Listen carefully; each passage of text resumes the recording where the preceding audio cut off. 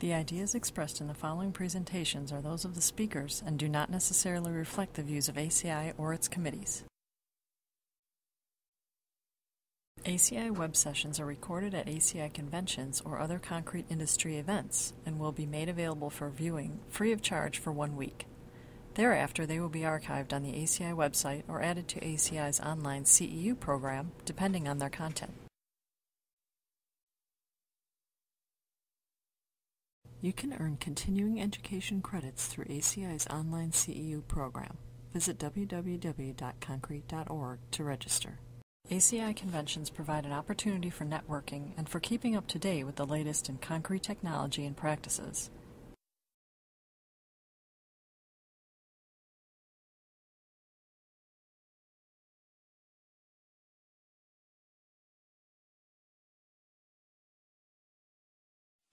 Our first speaker is going to be Scott Bulch. He is the president of North Texas Bowmanite. They've been in business for 23 years here in the North Texas area, but they also do projects statewide and actually in surrounding states to Texas. They specialize in decorative concrete. They also do some polishing concrete as well. So without further ado, please help me welcome Scott Bulch. Thank you, Leo. As Leo mentioned, we are contractors and we're installers of decorative concrete. That's our specialty. Bowmanite, those of you who are familiar with it, it's a network of contractors. It's the largest network of architectural concrete contractors. So we train, we develop specifications and work not only nationwide but we're international as well. So anything that we're going to talk about in the presentation today, I'm happy to. We either have installed or we can install for people that might be in the audience that would so desire. This is AIA accredited, and this is our basic presentation on architectural concrete. And it's as we looked at all the elements that are involved. There's a lot of people who had. Designers who had specific knowledge of certain aspects, whether it may be coloring, some imprinting, some doing other architectural finishes. And what we found beneficial was, as we went in and talked with these people, was to put together a program that would tie all that together and give you more of an analytical in the background as to how to develop your architectural system for your specific project. Again, the title of it is Color, Pattern, and Texture, a Concrete Surface Design System. We also, because it is AIA accredited, we're going to learn of the methods to manipulate and affect the color in concrete. We're going to have an understanding of the techniques creating pattern in concrete surfaces, know of the process to articulate various textures, and then see how we integrate those into what we refer to as a surface design system. Now, while we're going to focus on 3 of those, there's actually 4 elements of artistic expression in architectural concrete, and that is color, pattern, texture, and the final one is shape. And shape is the only element that we're not going to delve into in any great detail, but certainly most of you understand that concrete can be molded and shaped into almost any geometric configuration. So it's much more project-driven. But again, we'll take a closer look at color, pattern, and texture. We're going to take a look at color. And in terms of how we color concrete, I was going to skip the introduction to concrete. Probably for this crowd that would be fine. In terms of the traditional aspect, the way that we looked at coloring concrete, it was primarily limited to, and I'm talking 40 years ago, okay, prior to use of synthetic oxides and things like that to develop color. But it was primarily limited to colored cements, okay. So you would have, of course, standard gray Portland, which is obviously still available today to us, or white Portland cement, which is still available and still widely used in the architectural concrete industry. There's also standard Portland with light tints, and these again vary from shades of gray over to light gray. And again, you can still get a few of these. But then there were special colored cements that were various shades of tan, and we might combine those as well. Probably the best example of that would be DFW Airport. DFW Airport was originally built with a lot of buff-colored cement that was supplied by Texas Industries. That Pigment, if you want to match that now, and what they've been doing to match that going forward is there's a synthetic oxide or an integral color that will match that. So again, there's a lot more opportunities now as we take a look at what we deem as new methods of coloring concrete. And under the new methods, we have integral color, color-hardened concrete, antiquing release agents, and chemical stains. And it's just as the name implies under integral color, these are your pigments that are introduced integral to the concrete matrix. It might be dosed at the batch plant. It might be dosed on site. Trade names such as Schofield Chromex and things like that would be synonymous with your integral color. Again, as you look at these, it's TxDOT will utilize a lot of this in vehicular situations. If we're doing exposed finishes, we would utilize these. And as you can imagine, when we're using integral color, each one of these different finishes, and you'll see that they can take on a lot of different finishes, but these are separate pore components. Okay, so color separation, pattern separation very often is created by separate pores and so forth. If we have a lot of vertical faces and vertical elements, integral color again is a great way to bring color into that structure. Our thin toppings. This is an example of the micro topping that's designed for exterior use. The majority of the thin toppings available on the market, whether it is a thin set, it's a 3/8 stampable overlay, the micro topping, or any of those in between, are all integrally colored. Okay, so again, pigments that are mixed up and introduced integral to the concrete matrix. Structural concrete elements that you want to introduce color into. Again, integral color is a great way of doing that. We kind of broke it down into two different, for the most part, there's mineral oxides and there's color conditioned admixes, and really just to differentiate between those, you either have just raw pigments or you have an engineered integral colored mix that has some wetting agents in addition to some of those blended oxides. But at the end of the day, they all end up doing the same thing, and that is they add color throughout the entire matrix of the concrete. As you can imagine, maybe imagine, that price is going to be driven by the intensity of the color and the depth of the section. So as you move up in color intensity, you're going to be driving cost. As you move, obviously, through a thicker section, then you're going to be driving cost as well. As you can see, a lot of these will also readily accept dyes and stains, and we'll talk a little bit more about that as we go through. But they can take on a lot of different finishes, can be utilized interior as well as exterior, almost without limitation. There's a few integral colors that will not stand up well to exterior color. So again, that's integral color. The next coloring system we're going to take a look at is color hardened concrete. Okay, this is the color that's broadcast on the surface of the concrete. You place the dry concrete the uncolored gray concrete between the forms. You would screed it and float it. Add the color in two applications, usually about 2/3 of it in the first, and then followed by a third. You're adding, in the color hardener, is a makeup of silica sand, cement, and pigment. So this is how the majority of the architectural concrete work that we do is done. It's the most economical way to color concrete because, again, we're simply coloring the top 1/4 inch of concrete when it's in its plastic stage. It allows for doing multiple colors and multiple patterns in the same pour. You can create, for instance, soldier course like this, and this field were all poured at the same time, and just through techniques of doing color separation, we added the darker brown color to the soldier course, added the tan to the field, imprinted it with two separate patterns, eliminating the need for a construction joint there as you would have had to have had if you had poured this out of integral color. Widely used in all pedestrian applications and light vehicular applications. Color hardener is very applicable. And color hardener can also be utilized in vertical faces as well. Step facings, pool copings, and so forth, all can be colored very nicely with color hardeners. They can also be hard troweled and carried on an interior slab that might eventually be scored and polished up. Antique and release agents. Again, so we're still taking a look at different methods that we use to affect the color in concrete. As part of the imprinting process, when we emboss or stamp the concrete, we have to use a release agent to, one, keep the concrete from adhering to our tools, but secondly, by pigmenting that release agent, we can add a highlight or an antiquing color to it. So when you're looking at specifying and working through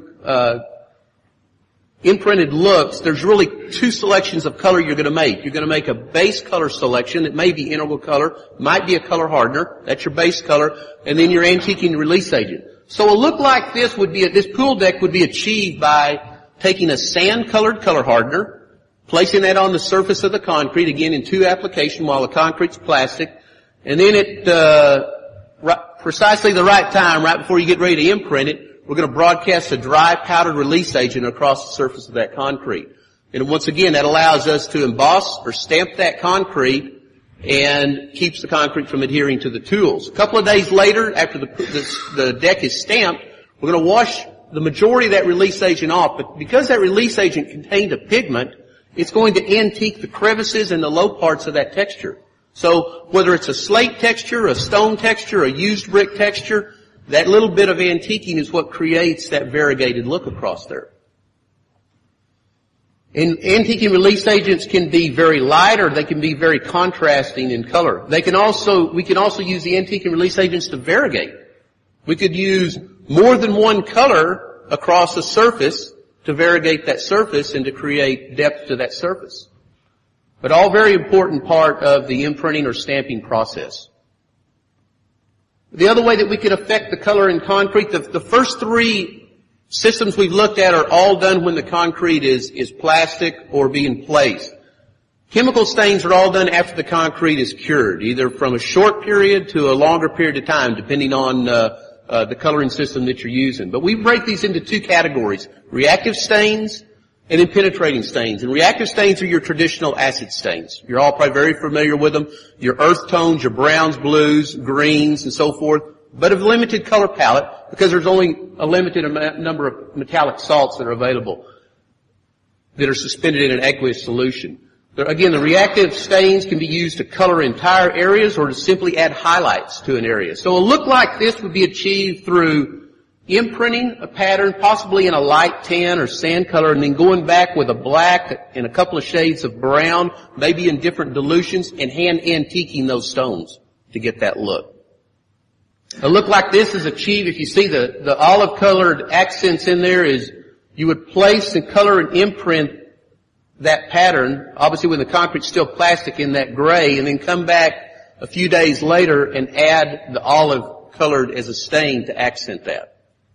So that's how the chemical stains, reactive stains, are utilized in accenting that. Reactive stains also work very well on vertical elements, whether it be cast in place or precast elements. They work very well on that as well, if you're looking for a natural look.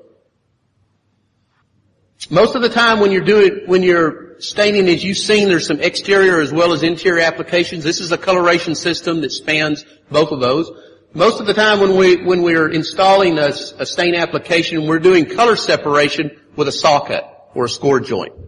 Okay? That allows us to stop the bleed of one color to another. We might go back and caulk that joint. We might caulk it with a contrasting. We might caulk it with a complementary grout. We may not caulk it at all. It simply depends on what the design calls for, the design elements. You can see that here you've got some decorative saw cuts where it did not get any caulk to treat that score line. It just simply remained untreated.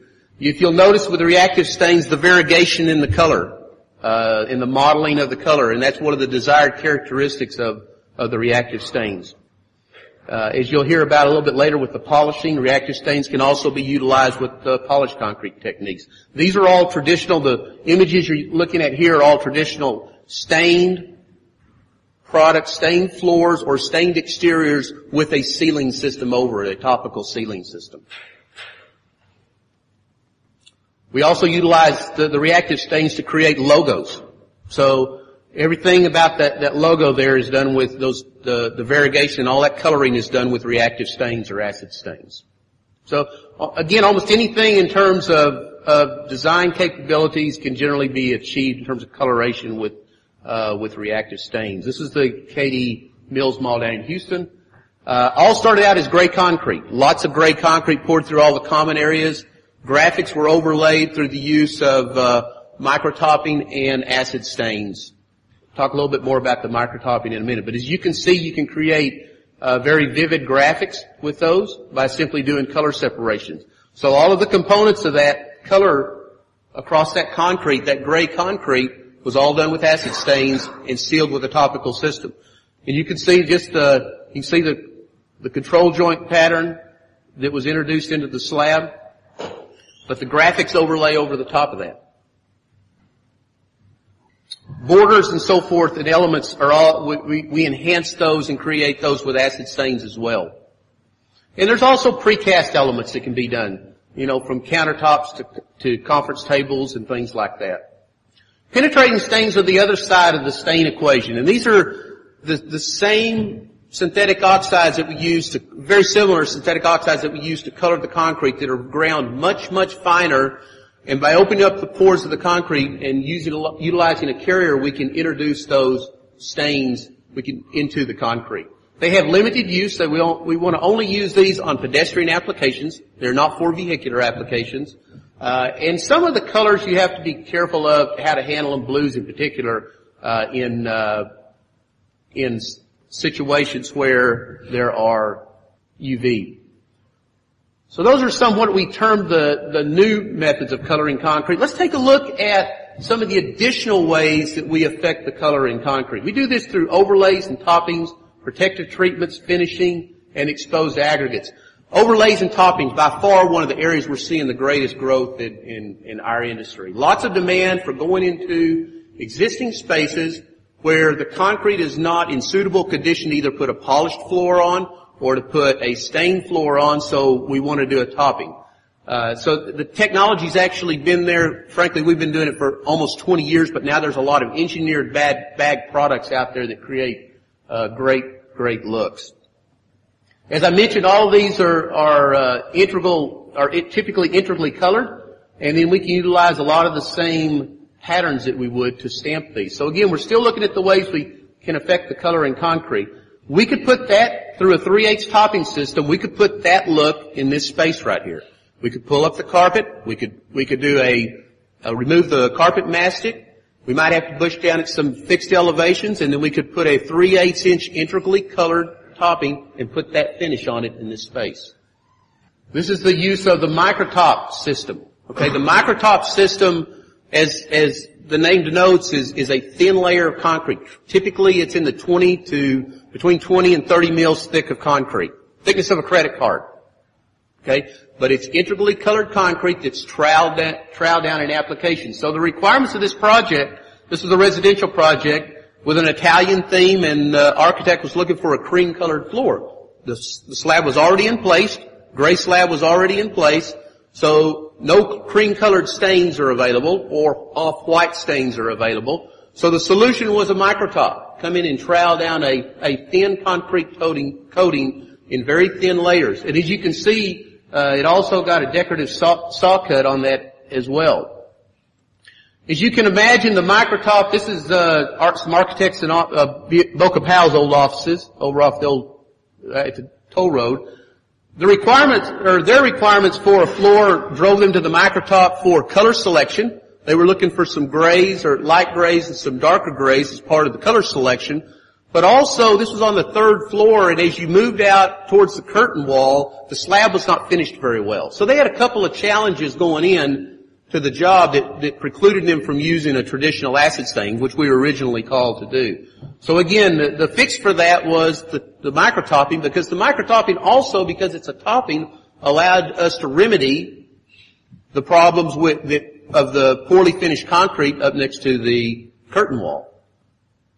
And again, as you can see, this one also got where the color separation was. That's a thin saw cut. It typically gets grouted, and in this case, it was grouted with a contrasting grout. And as you can imagine, because we're working in a medium that's only 20 mils thick, there's really not enough opportunity to create texture in that. The texture you're able to create is by the troweling or the skip troweling or the very thin layers of concrete that's pulled over the top. So not an opportunity to create, for instance, a stone texture or anything like that. This was an image of Citizens Communications up in North Dallas, and part of the requirements for this project were This is a transition strip. This is a cafeteria, by the way. This is a transition strip, and this is carpet. So we were simply given carpet swatches, and we were asked to match those. So this is the microtop version, or a concrete version of the topping that matched this color. And you can see this as well as here. And that happened throughout this project. This building was sold about 6 years ago. We installed this about 10 years ago.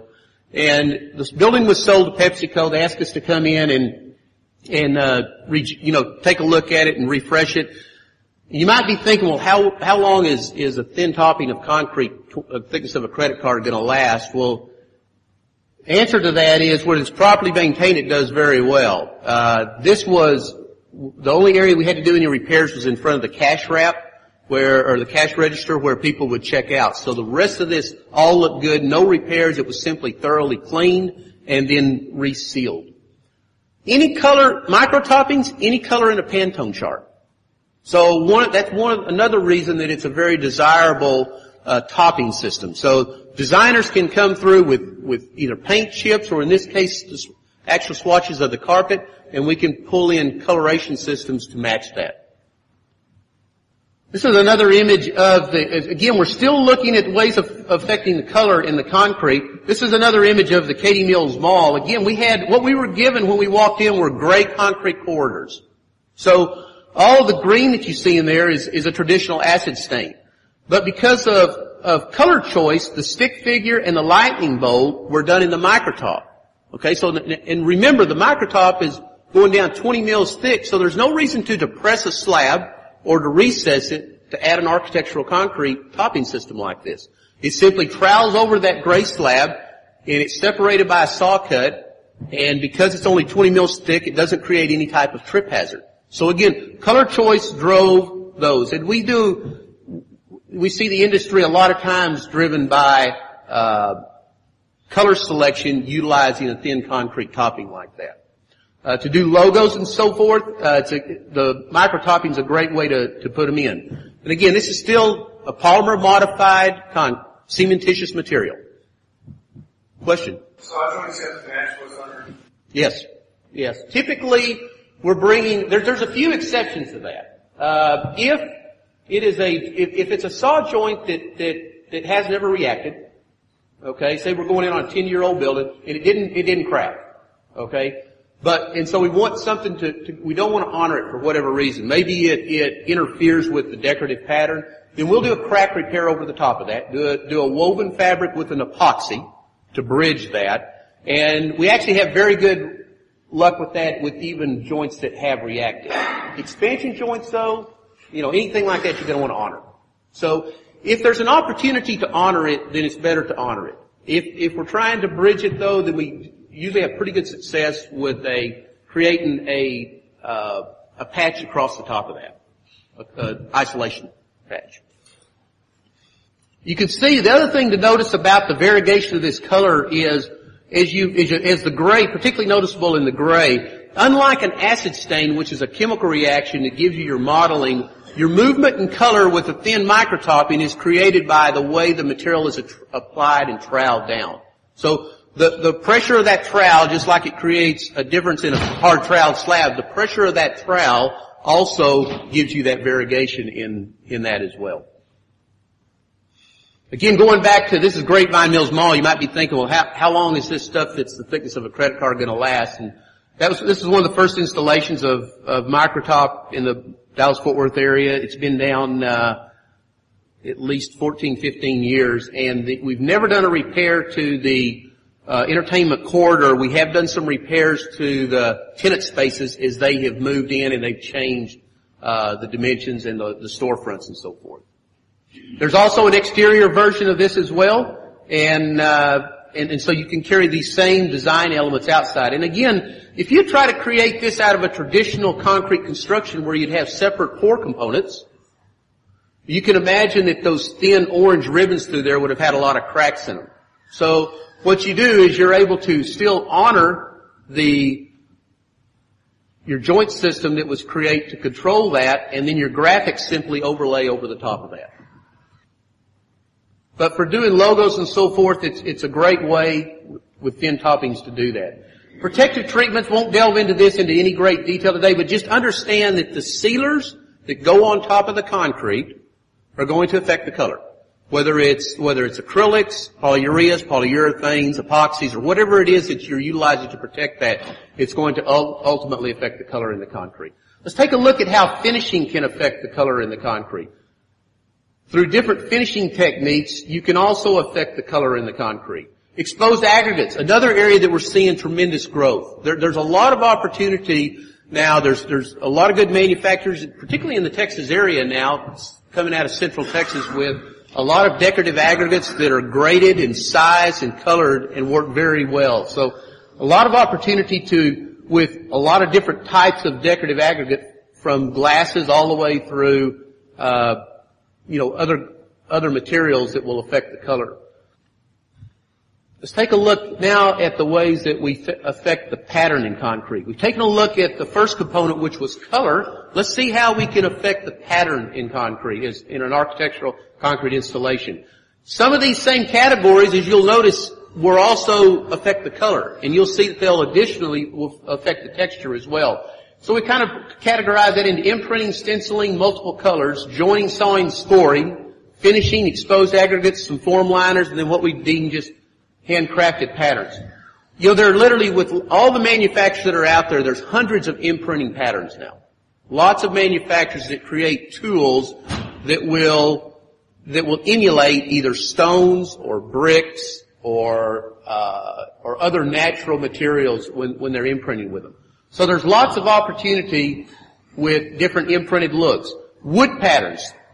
We have people come to us that want the feel of wood, they want the look of wood, but they do not want the maintenance. Theme parks like Six Flags and so forth has installed this throughout it. This was looks like a zoo. I think this was the Oklahoma City Zoo. We have boards, we have wood. We can make it look like any color of wood, obviously through any of those coloring techniques we talked about earlier. But again, the imprinting of this, we have 4-inch boards, 6-inch boards, 8-inch boards, 11-inch boards. We can be done in different lengths. So anytime just the feel of wood is desired, you can see where the coloration could bring the particular color into effect. Both the banding in this pool deck here, both the banding and the 12 by 12 slate are all created with imprinted looks. Additional thing to note in this particular imprinted look is that 12 by 12 pattern is also grouted. So just like you would grout a tile, once we emboss the concrete and create that geometric shape, we can also go back through and grout that pattern as well. Combination of, this is an ashlar slate over a large field, separated by some borders and some bandings.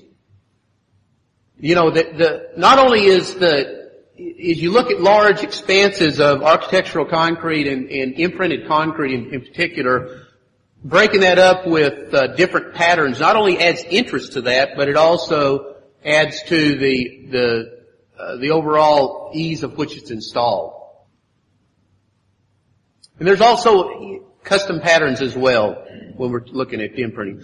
Okay, so that was imprinting, of how that affects the color. Let's see how some multiple colors also affect pattern. We're talking again how we're affecting the pattern in an architectural concrete. By simply bringing in and utilizing different colors, multiple colors in a geometric configuration, we're also affecting the pattern. This is that microtop product on an exterior, but again, the multiple colors is what creates the pattern in this element. Interior stained floor, where again in this case, one of the color palette in this was the gray concrete became one of the color components. So there was only color introduced in approximately half of this job as the stain was. Still looking at how you affect color. Just as we mentioned previously that there was, the integral color, as you drive, as most projects, as you drive complexity, you're going to drive price. That image before of that classroom with the single color of stain scored in the manner that it was, that is, in the Dallas market, that's probably a $4.50 a foot, $4 to $4.50 a square foot floor installed. That's your scoring, your prep, your scoring, your coloration system, laying it out, your coloration system, and your sealer. That's probably a $6 a foot area. Okay? We've driven complexity. We've got a more detailed design. We've brought in more colors. We're driving complexity. Hence we're going to drive cost. These are all accomplished with, these were actually installed prior to the concrete polishing, even being around. And so I won't take any of your next speaker's, talk, but you can create a lot of this you can create a lot of these graphics with polished concrete now as being the system. This though happens to be protected with an acrylic sealer. This acrylic sealer would be maintained in the same manner that a VCT floor would be, for instance. It would have probably a couple of applications of a sealer, water-based or solvent-based sealer, protected on top by some waxes, but really those are acrylic products. And it's those sacrificial waxes that the janitorial staff would periodically, maybe on a mall like this, they might strip it annually and reseal it. So it's got an acrylic sealing system on it.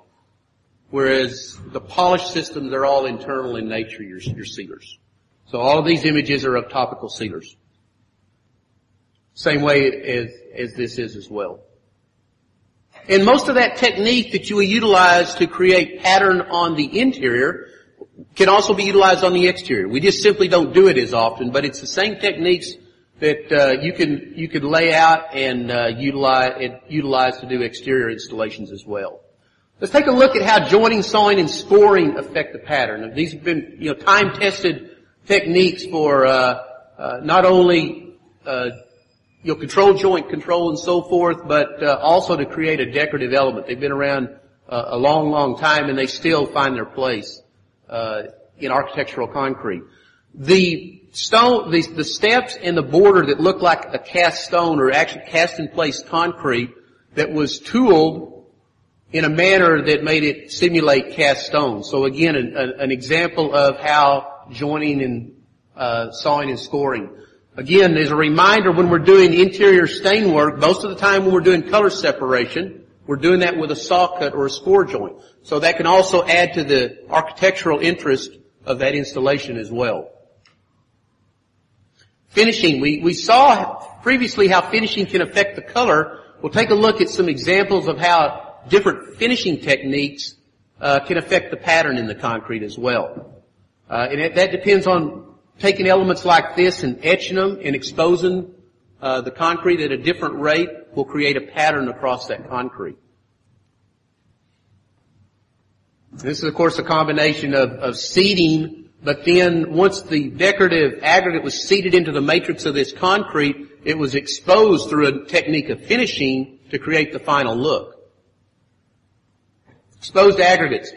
Exposed aggregates, you've seen they can affect the color by selecting different aggregates, but the way those aggregates are placed in the concrete, they could also as well determine pattern in that.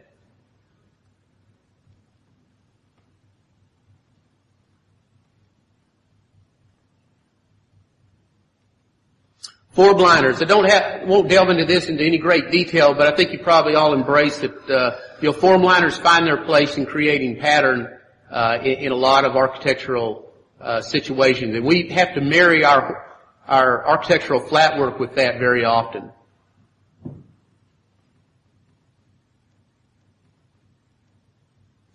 And then finally, just handcrafted patterns. This is kind of just a catch-all category for things that wouldn't fit in some of those other major categories.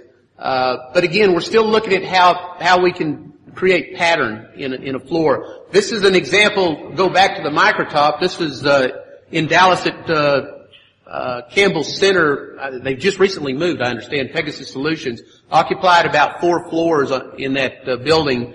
And the requirements of the project were for us, they do business all over the world. And in all of the countries the various languages that are spoken, they wanted it put on the floor. So, as we got to this project, it was on the metal pans, so we added a polymer repair mortar to bring us up to grade. All the concrete had been removed off of this deck, this elevator lobby. We used a polymer repair mortar, polymer modified concrete to bring it up to grade. And then we added a microtopping to the surface of that, and that's the gray color that you see in the background is a gray colored microtop. And the lettering that's overlaid over the top of that is microtop as well that we trowel down to a stencil. So those are not vinyl letters or anything like that. That's a concrete topping that's troweled down into the floor. So as you can see, you can get very detailed with that. This was Benihana's out in Las Colinas. The requirements of the project is you came in the project, it had a traditional 12 by 12 slate pattern in front of the bar and in the lobby area, but as you turned and went down the dining hall, the illusion was to create a river where the tiles were coming loose. So the tiles were adhered to the slab-on grade, and the tiles, because it's a 3/8 material, a polymer repair mortar that was integrally colored, was troweled down between those tiles. Those tiles were subsequently etched to give you the wave to have the illusion of movement in it, and then finally a stain was washed over the top of it. Once again, as we were talking about complexity, this was probably a $20 a foot floor installed. Again, just the microtop and handcrafted patterns. That's all done with concrete, all done with thin toppings.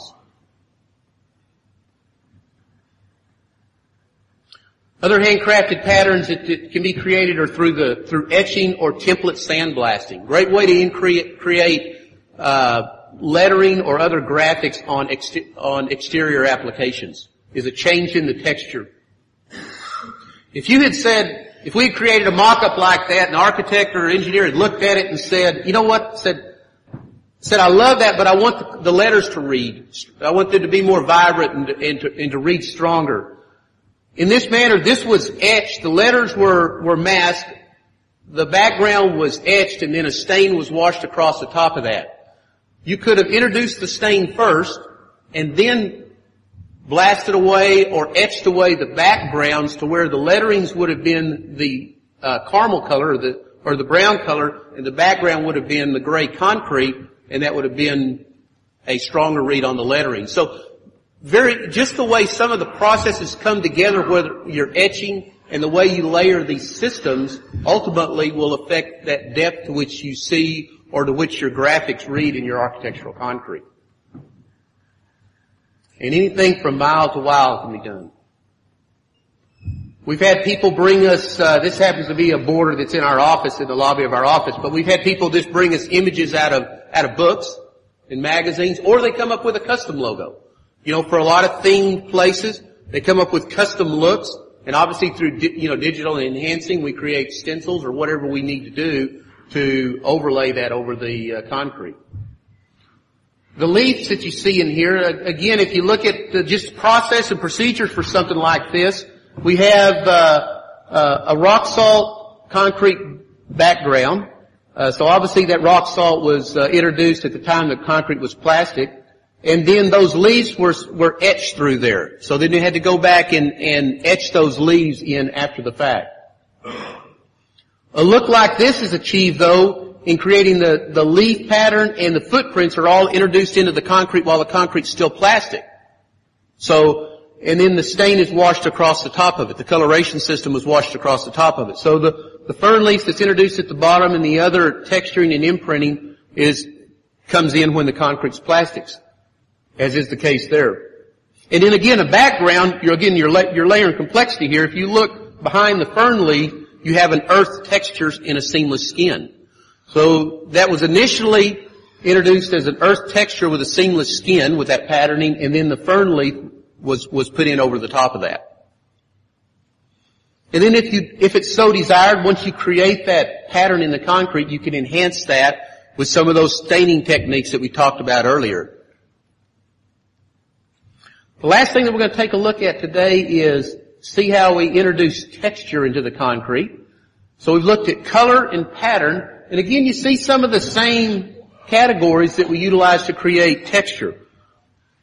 Texture, though, can be created a number of ways. It can be created when the concrete is initially placed and when it's plastic, or texture can also be brought in through the use of sandblasting or etching later after the concrete's already poured. This is a great example, though, the landings here between these exterior steps have imprinted concrete, and then you have broom finished steps, and then you have a sandblasted plaza down here that a little bit of staining's been done to accentuate that. So again, finishing has created the texture across that, and there's certainly nothing wrong, as you see, introducing those different textures into the same area or the same space.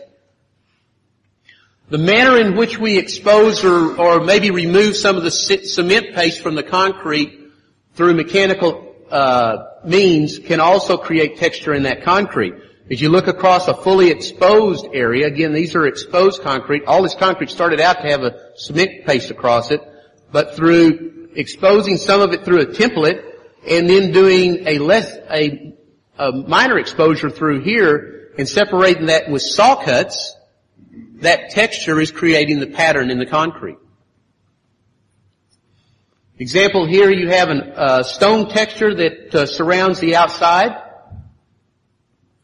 with a picture frame trowel, and I know it doesn't read very well, but this is a light etch panel here in the middle. So again, different techniques of finishing to create different textures in the concrete.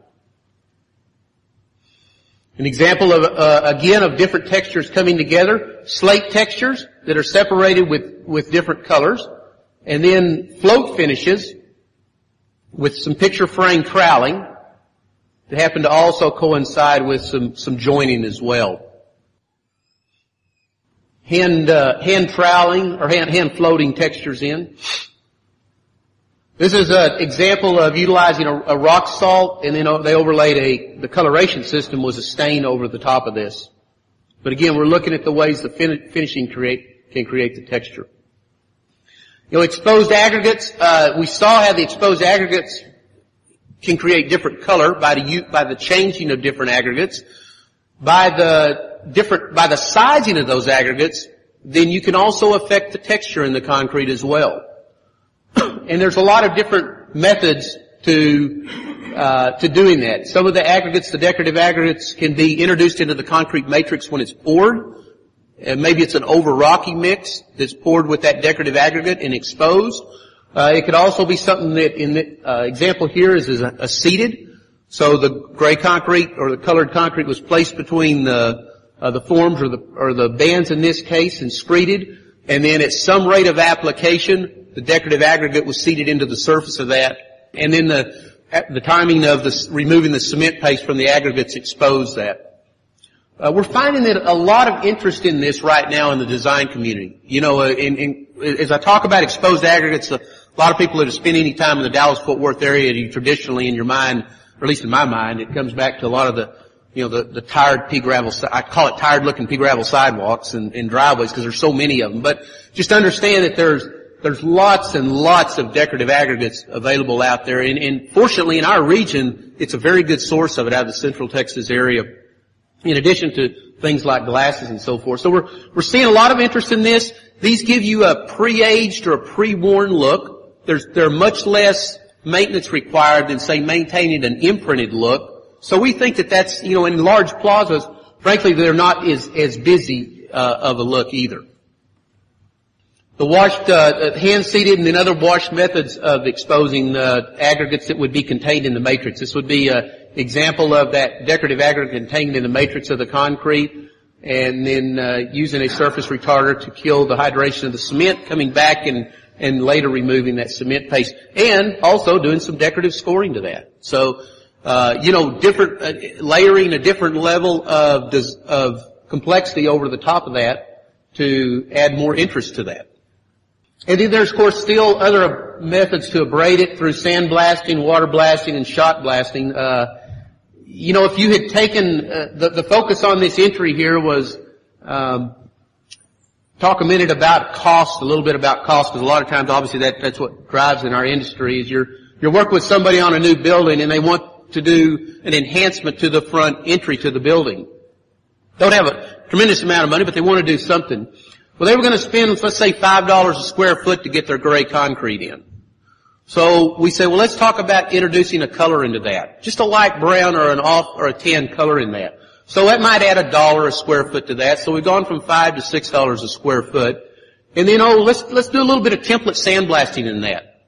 Add a little bit more interest, do a little template sandblasting. In our market, this would add probably another $2 to $2.50 a square foot. So we've taken a $5 a square foot traditional 4-inch thick concrete entry to a building out of great broom finished concrete, added $3.50 to that, and get something like this. So, in a focused area like that, a lot of mileage I think that you get out of just, really some fairly inexpensive upgrades. Now you could obviously add to that complexity, and you could further move that price up if the budget allowed for it. But again, you get a lot of mileage out of that. Other examples of exposing the aggregates in a layered beach look. This is all concrete right here. Just your traditional river gravel that's still widely available and readily available in the Dallas-Fort Worth area, as well as most of Texas, I believe. Another example of exposed aggregates with just doing some narrow seeding with some selective aggregates add interest to an architectural concrete installation. And then you see how those, again, we're still looking at the way we affect the texture in the concrete, but we have multiple textures coming together here.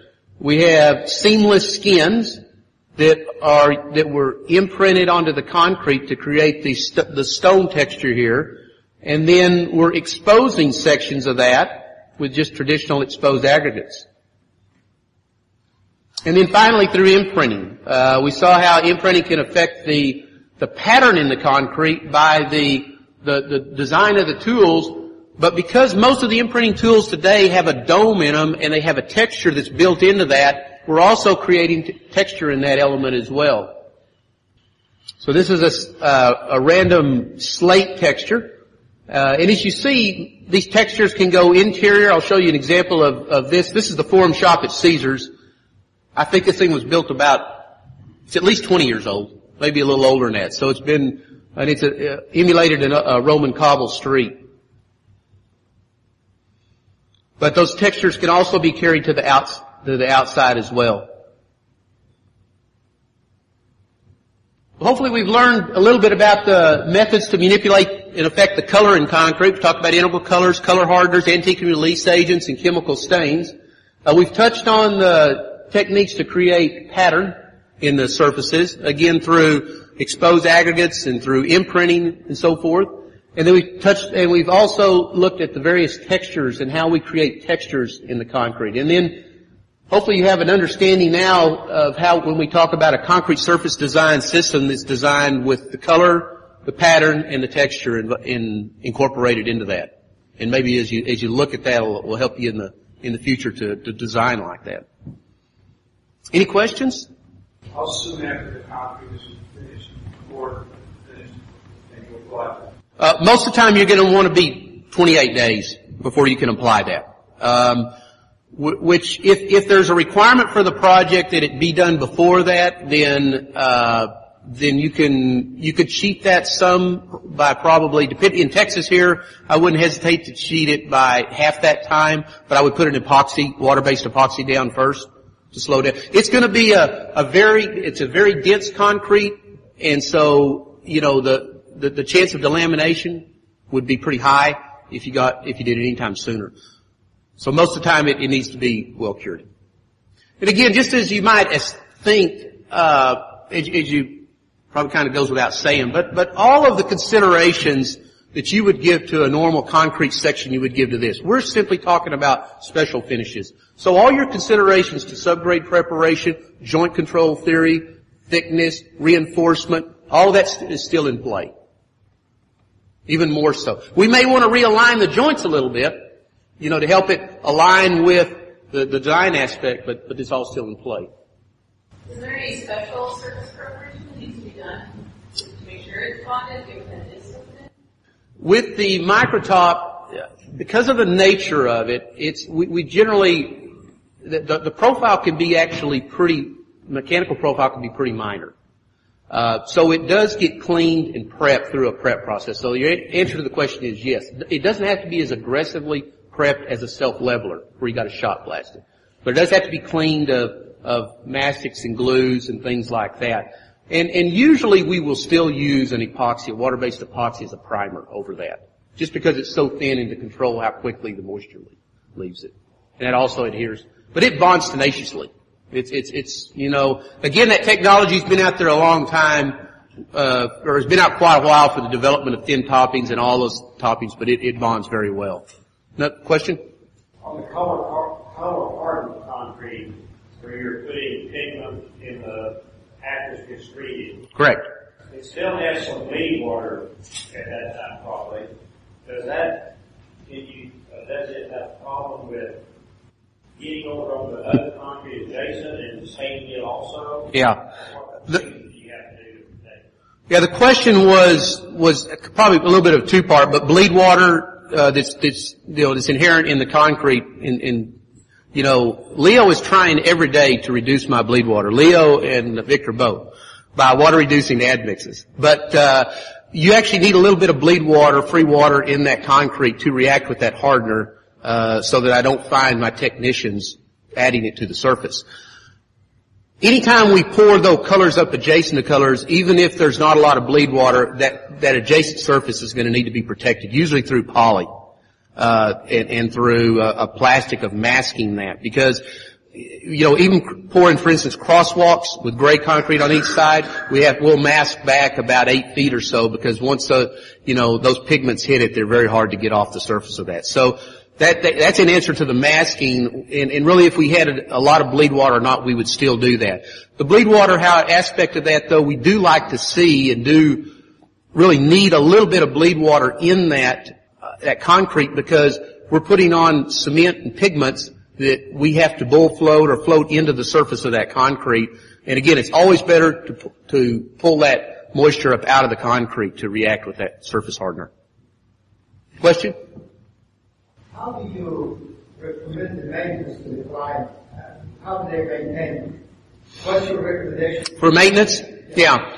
Well, a lot of these will depend on what the good rule of thumb is ease of cleaning and just the aesthetic in the look of it. We have people that we also provide a service to go out and clean and reseal a lot of our architectural installations. Most of them, frankly, are done by the engineering staff for of the building and so forth. But typically it's when it starts to become unsightly or starts to be difficult to clean. Okay? If it starts to be becoming more difficult to clean, you know, things stick to it, dirt adheres to it more, there's probably time to give it a thorough cleaning and reapply the sealer. Most of those sealers, you know, will break down under UV or through the elements. So water or things like that will break down your exteriors. On your interiors, it's the amount of traffic that you get on that surface. You know, obviously a North Park mall is going to be, they clean it nightly. If we put one of these surfaces in your office, in a conference room, you know, you might dust mop weekly, damp mop as needed, and you might not have to reapply a wax but every couple of years or so. So you don't let that guy come in with the bucket and some bleaching and mopping and so, right? Well, we like to put together a maintenance manual that kind of tells him what to do, but it's, no, try not to do that. You know, we were doing a lot of work for a well-known restaurant chain.